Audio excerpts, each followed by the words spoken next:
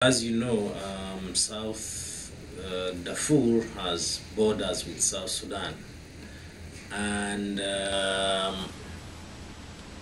I highly, my view on the impact would be that the two parties need really to think, particularly I know there may be issues with border demarcation.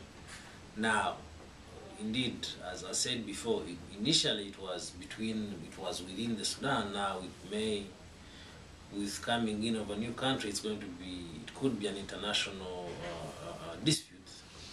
Therefore, it requires a bit of wisdom from both North and South to see to it that it shouldn't be a cause of tension. Now, if it were to happen, of course, certainly it's Darfur.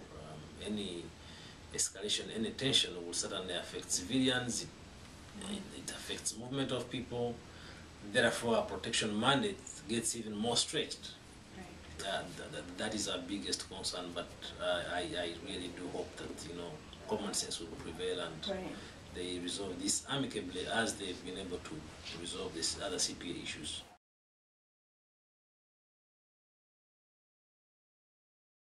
Darfur as a region to begin with,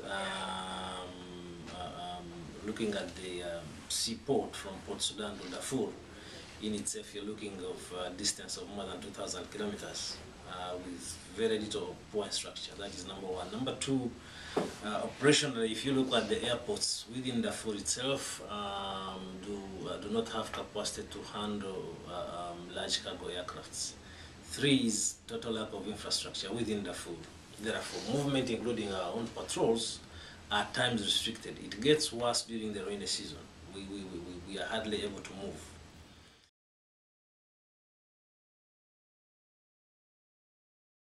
It's not only Americans, all of us should care about Darfur. The people there have suffered so long.